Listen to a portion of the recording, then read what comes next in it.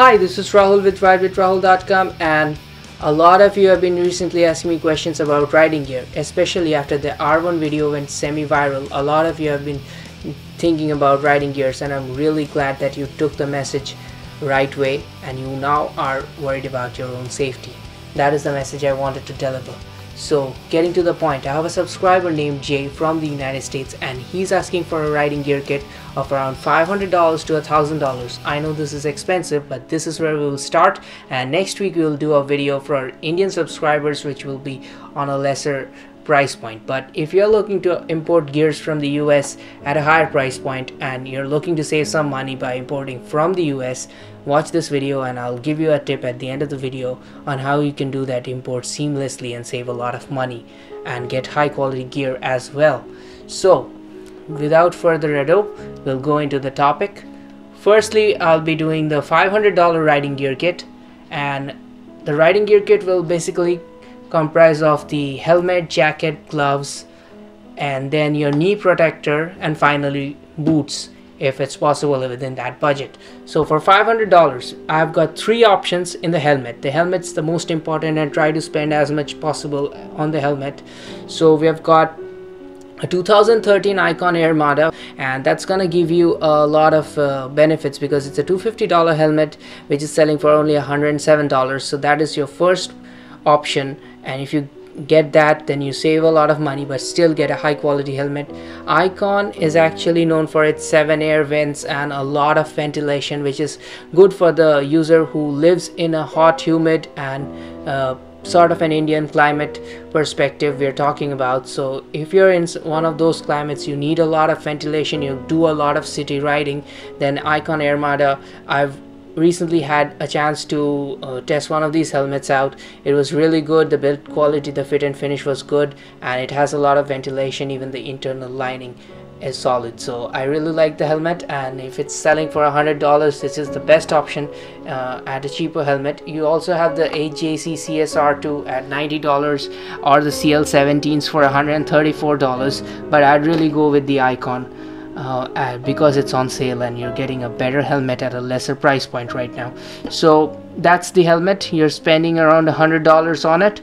So we have jackets. In jackets, I always go with Alpinestars, having been a long time user of those jackets. It's got a lot of mesh which will be extremely useful to wear in the hottest climates. A rain liner and a thermal liner as well on the Alpinestars Viper Air jacket. That's around a $200 price point.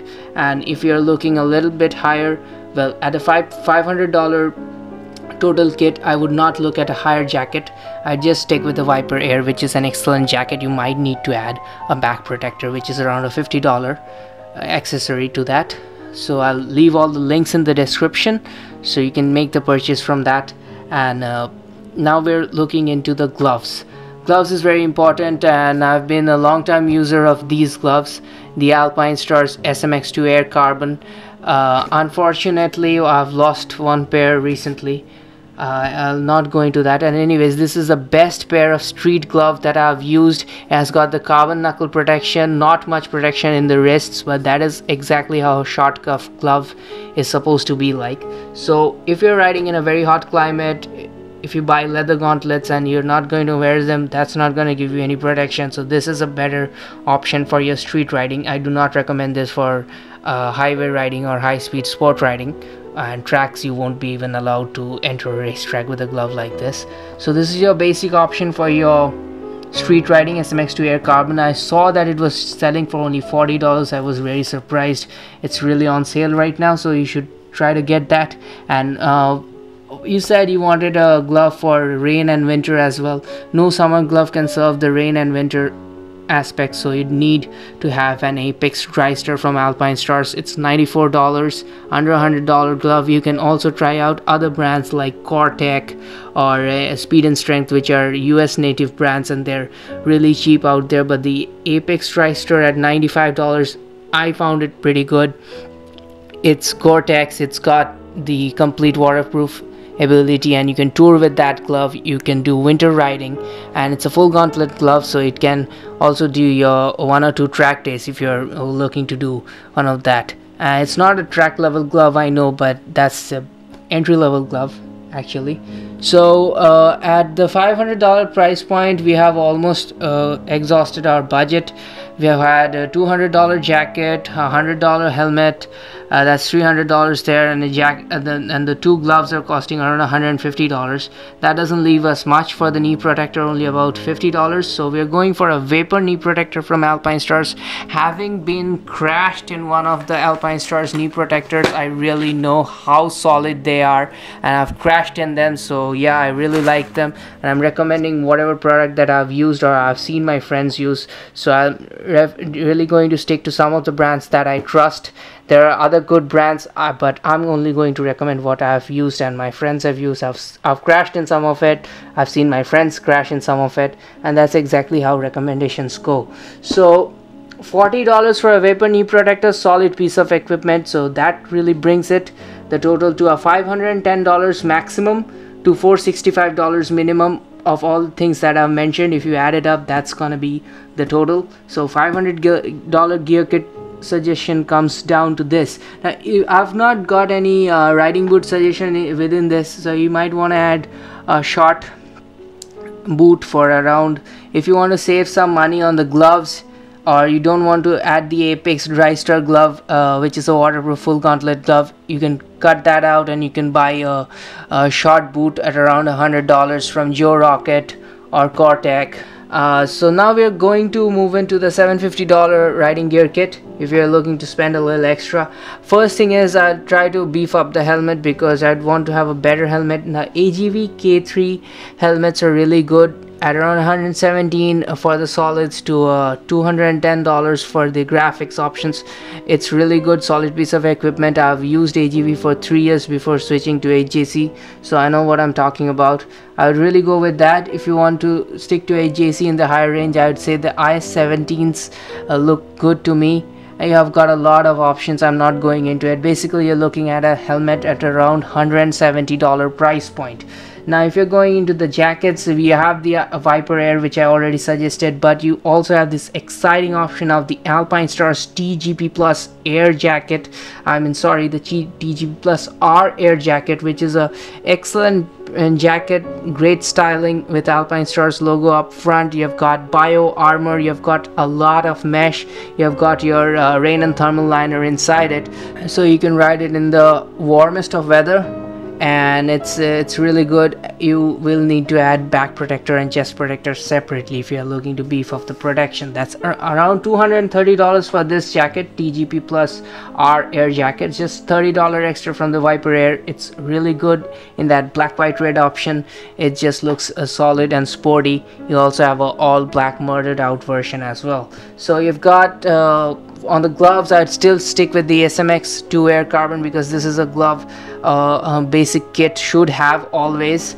And you're looking at the Apex Dry Star again. I'm not going to beef up the gloves because in $750 range, I'd like to give you a better knee protection, so I'm giving you a bionic knee protector at around $99 from Alpinestars. It's really a good level of protection for your knees, and a little better than the vapor knee protectors, but even the vapor knees would do. So if you're looking to get lesser price knee protectors, you might go beef up on the gloves, and this is how it's gonna work. You can have a lot of options and combinations which I cannot cover due to the constraints of time. So boots, Joe Rocket or Alpinestars short cuff boots, go for them at around $120 to $150. That's what you're looking at. If you're looking to buy race boots and bigger boots, which is what I like, unfortunately I do not own small size boots or short cuff boots. So if you're looking to buy race boots, you're going to have to beef up your budget. But basically you said you're not looking to do track days and stuff, so I'm just keeping it short cuff and something which is going to save your budget and give you better equipment on the helmet and stuff, because adding more money to the boot will obviously deduct you from the helmet, and which is what I don't want to do.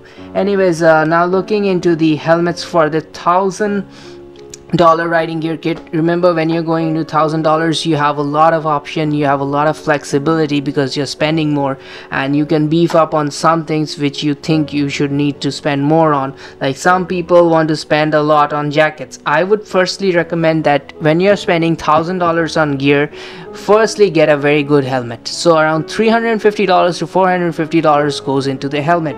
I've picked up a few. AGV Alpha, a very good high level MotoGP level helmet, because that's what Lorenzo is wearing. If you don't buy Lorenzo's graphic, you actually save $150. So basically you're getting Lorenzo's helmet without the graphics at around a $364. It's retailing at Amazon after discount. So that means you're getting MotoGP level of protection at a really cheap price point. Other helmet options which you're looking at are the RWR Vector. That's $450 for solid colors. You're also looking for Marc Marquez's brand. I'm forgetting the name, but I'm leaving the name and description photographs on screen right now. So that's gonna be somewhere around $450.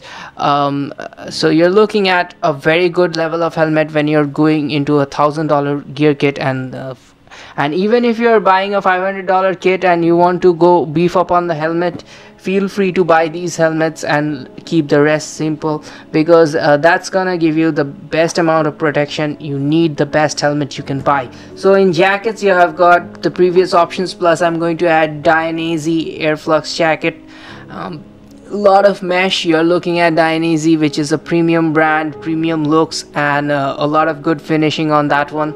Basically, protection wise, don't expect anything more than Alpinestars. It's the same C level rating, unless you're going for the super speed textile jacket, which has got external protectors on the shoulders.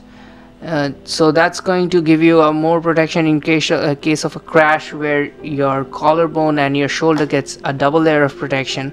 So if you're looking at spending $350 on a jacket, Dainese Super Speed Textile is your thing, but it has a little bit less airflow, so it will be heating up a little bit more, so keep that in mind.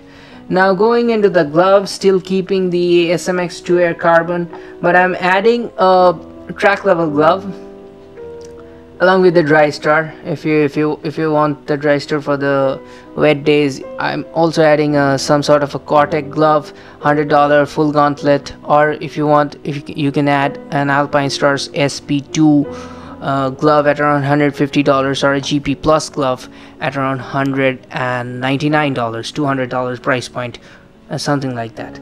So that's your glove options at $1,000.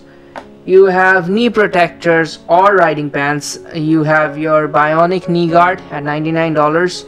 You may also look at dedicated riding pants such as Alpinestars Oxygen Air pants at a $200 price point, or Alpinestars A10 Airflow riding pants at around $270. Now this is all in textile. If you want to go leather, you'd obviously want to add $100 to that, which is going over your budget and not matching your climate. So I'm not going to suggest into leathers, because you want a warm weather riding kit. So that's what I'm keeping to. So I've covered everything apart from the boots. Boots get really differentiated here. You can go for the short cuff boots from Dainese or CD or Alpinestars, but that's gonna cost you more. It's going to expand your budget. So you can look at Cortec and Joe Rocket, US based brands, reasonably high quality, lower price, because you're buying a USA based brand from USA. So that's really my options there. I would be looking at a Joe Rocket or a Cortec. But if you have saved money on the $1,000 riding kit by opting for the cheaper options above, and you have saved around $250, $300, then you might want to look at Alpinestars SMX 5 or SMX 6 full boots, race boots. Or if you're really got a boot fetish and you want something classy, then yeah, this is the product you're looking at. It's a Dainese TR Course Out. This is the non-air version. If you're looking at an air version, you can have that's perforated, and it would be around $300. So I wouldn't really do it. If I had $1,000 to buy gear kit, I would focus more on the helmet and the jacket, and maybe have 2-3 types of gloves so that I can do all weather riding. Remember never to get your leather gloves wet in rain. they'll get spoiled, and that's really bad because gloves really cost a lot of money. If you're looking for buying from the US, and if you're thinking that you'd get these items imported into India, you can get it hand carried by some relative, and that will save you a lot of money because you don't pay any customs duties and you basically get free shipping in US, and then you don't have to pay anything for carrying them into India. If you're looking to get them couriered to you, you have to open up a site account in My US, and it'll give you a temporary address in the US. You can ship all your products there, and then they'll consolidate all your products and ship you to your Indian address. Basically that will give you a 30% extra cost. So if you are ordering something around $500, expect to pay a 30% extra, $150 on shipping and customs duties.